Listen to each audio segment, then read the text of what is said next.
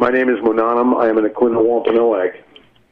Still neat, I don't understand. As we have every fourth Thursday in November since 1970, United American Indians of New England and our supporters have gathered on this hill to observe a National Day of Mourning. Today marks the 41st time we have come to this hill in all kinds of weather to mourn our ancestors and speak the truth about our history. Those who started National Day of Mourning could not have envisioned that we would still be here year after year carrying on this tradition. Many of the elders who have stood on this hill and who organized the first day of mourning are no longer with us, but we feel their spirits beside us today. United American Indians of New England declared the U.S. Thanksgiving Day to be the National Day of Mourning in 1970 because my father, an Aquina Wampanoag man named Wamsutta Frank James, wanted to speak truth to power. Wamsutta had been asked to speak at a very fancy Commonwealth of Massachusetts banquet celebrating the 350th anniversary of the landing of the Pilgrims. He agreed. When asked by the organizers of the dinner to provide an advanced copy of the speech he planned to deliver, Wamsutta agreed. Within days, Wamsutta was told by a representative of the Massachusetts Department of Commerce and Development that he would not be allowed to give the speech. The reason given was that, and I quote, "The theme of the anniversary celebration is brotherhood, and anything inflammatory would have been out of place." What the state was really saying is that in this society, the truth is out of place. The organizers even went so far as to tell Wamsutta that they would only be allowed, or he would only be allowed to speak if he delivered a sugar-coated speech written by them. Wamsutta refused to have words put into his mouth.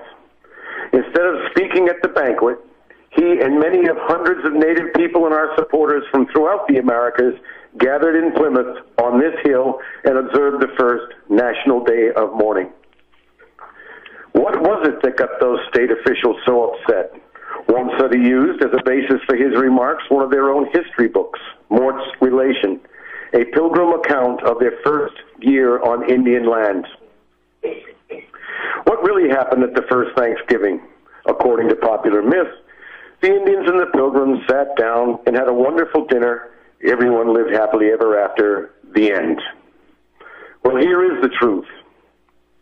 The reason that the myth makers prefer to talk about the Pilgrims and not an earlier English-speaking colony, Jamestown, is that in Jamestown the circumstances were way too ugly to hold up as an effective national myth. For example, the white settlers in Jamestown turned to cannibalism to survive, and that's not a very nice story to tell kids in school. And the Pilgrims did not find an empty land any more than Columbus discovered anything. Every inch of this land is Indian land. The Pilgrims, who did not even call themselves Pilgrims, did not come here seeking religious freedom. They already had that in Holland. They came here as part of a commercial venture. The Mayflower Compact was nothing more than a bunch of white men sticking together to ensure that they would get returns on an investment.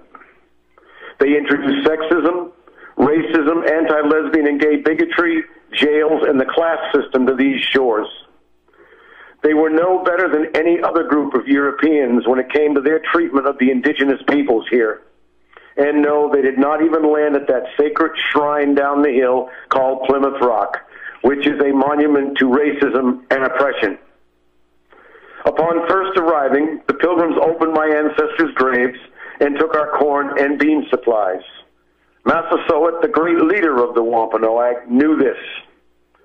Yet he and his people welcomed and befriended the settlers, little knowing that before 50 years were to pass, many Wampanoag and other Indians would be killed by their guns or dead from diseases. And from this very harbor, the English invaders would sell my ancestors as slaves for 220 shillings each. The first official day of Thanksgiving was proclaimed in 1637 by Governor Winthrop. And he did so to celebrate the safe return of men from Massachusetts who had gone to Mystic, Connecticut to participate in the massacre of over 700 Pequot women, children, and men. And about the only true thing in the whole mythology is that these pitiful European strangers would not have survived their first several years in New England were it not for the aid of the Wampanoag people. And what Native people got in return for this help was genocide, theft of our lands, and never-ending repression. Now, some would ask what we have gained by observing National Day of Mourning since 1970. Well, the very fact that all of you are here is perhaps our greatest gain. We have brought people together from the four directions who want to join the struggle to destroy the Pilgrim mythology. And that first day of mourning and also was a day of action. In 1970, Plymouth Rock was buried not once, but twice. Yeah. The Mayflower was aborted, and the Union Jack was torn from the mast and replaced with the flag that is flown over liberated Alcatraz Island. The roots of National Day of Mourning have always been firmly embedded in the soil of militant protest. Now, that first day of mourning was a powerful demonstration of Native unity, and today is a powerful demonstration of not only Native unity, but the unity of all people who want the truth to be told and want to see an end to the oppressive system brought to these shores by the Pilgrim invaders. Now, I'm sad to report that the conditions that prevailed in Indian country in 1970 still prevail today. We continue to demand an end to federal interference in the affairs of our native nations. This was a demand in 1970, and it is still a demand today. When will native nations be free to govern ourselves? And how dare the corrupt bureaucrats of the BIA, the Bureau of Indian Affairs, sit in judgment of who is native and who is not? And how dare they tell some Indian people that they are not real Indians?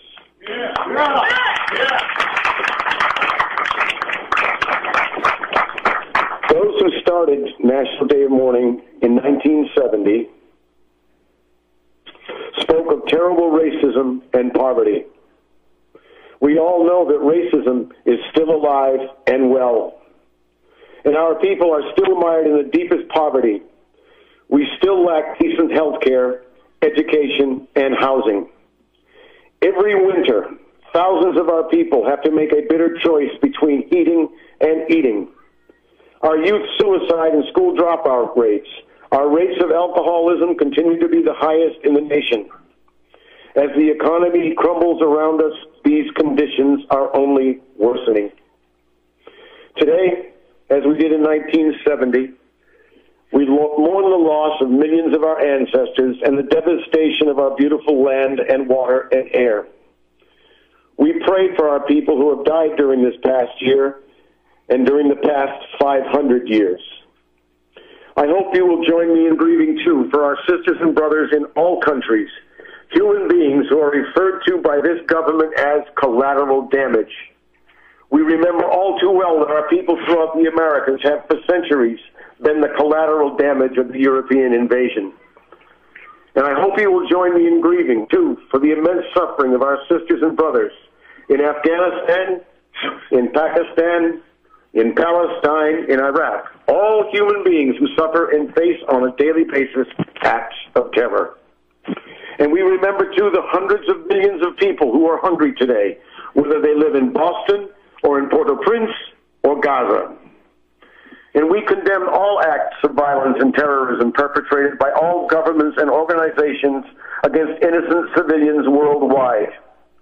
We condemn the racial profiling and detentions that are being directed towards our Arab, South Asian, and Muslim sisters and brothers in this country. Since the invasion of Columbus and the rest of the Europeans invaded our lands, Native people have been virtually non-stop victims of terrorism. The slaughter of the Pequots at Mystic, Connecticut in 1637, the U.S. military massacres of peaceful Native people at Wounded Knee and Sand Creek, and so many, many other places. the armed assault by the FBI on a peaceful encampment at Pine Ridge in 1970. The very foundations of this powerful and wealthy country are the theft of our lands and the slaughter of native peoples and the kidnapping and enslavement of our African American sisters and brothers. And the U.S.-assisted terrorism against native peoples continues in all too many countries throughout the Americas. Those of us who were here in 1997 will never forget what happened to our peaceful march. After a year of struggle, we were able to reach an agreement with the town of Plymouth. Part of the agreement called for the town to erect 2 plaques, one here on Coles Hill to honor Day of Mourning, and another in Town Square to honor Metacom or King Philip. We dedicated those plaques at the 1998 National Day of Mourning, and I am happy to say that finally there are 2 rocks in Plymouth that speak the truth. Thank you.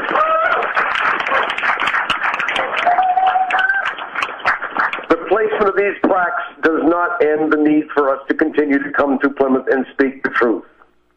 We will continue to come to Plymouth and protest as long as sports teams and schools continue to use racist team names and mascots.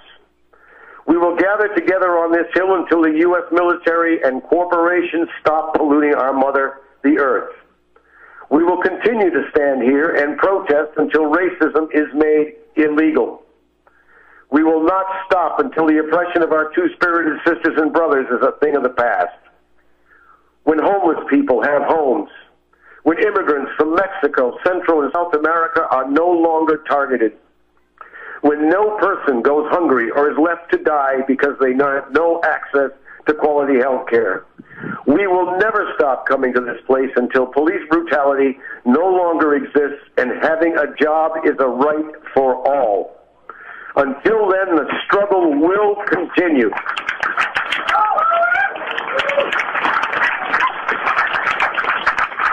And do so in a country that continues to glorify butchers such as Christopher Columbus, in a country that glorifies slave-owning presidents such as Washington and Jefferson, and even carves their faces into the sacred Black Hills of the Lakota.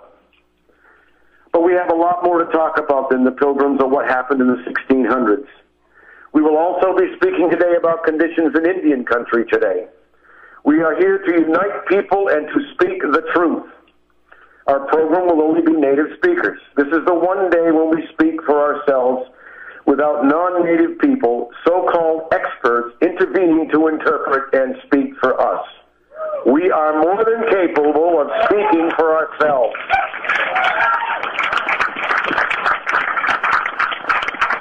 Now today, for a few hours, we are gathered here in liberated territory. Our very presence frees this land from the lies of the history books, the profiteers, and the myth makers. We will remember and honor all of our ancestors in struggle who went before us. We will speak truth to power. We will remember, in particular, all of our sisters and brothers, including Leonard Peltier, Mumia Abu-Jamal, and Oscar Lopez Rivera, who are caged in the iron houses. In 1970, very few people would have given any thought to the fact that the indigenous people of this hemisphere do not look upon the arrival of the European invaders as a reason to give thanks. Today, many thousands stand with us in spirit as we commemorate our 41st National Day of Mourning. And to our native youth, I say, learn about and remember what your ancestors went through to bring you here. We are like the dirt, like the sand, like the tides, we shall endure. Now, in the spirit of Crazy Horse, in the spirit of Metacom, in the spirit of Geronimo, we are not vanishing, we are not conquered, we are as strong as ever, whole.